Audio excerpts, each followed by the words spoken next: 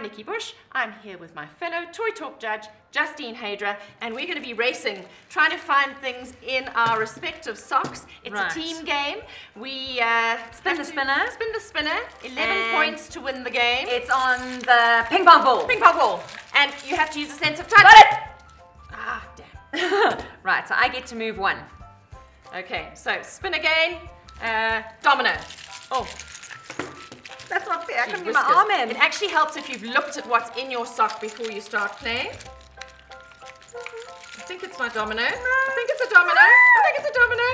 I don't have it. Oh no.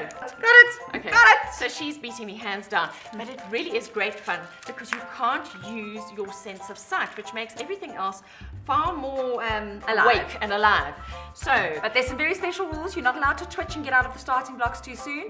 You may not use two hands, and there's a couple of other ones which you see in the very well-written rule booklet. Yeah. So this is from really age 8, although we put it in the 10 plus category, right through to adults. Great fun. One of those things that you can play after dinner. Absolutely. Not too many rules. You can get your sock game in my Nikki Bush store on takealot.com.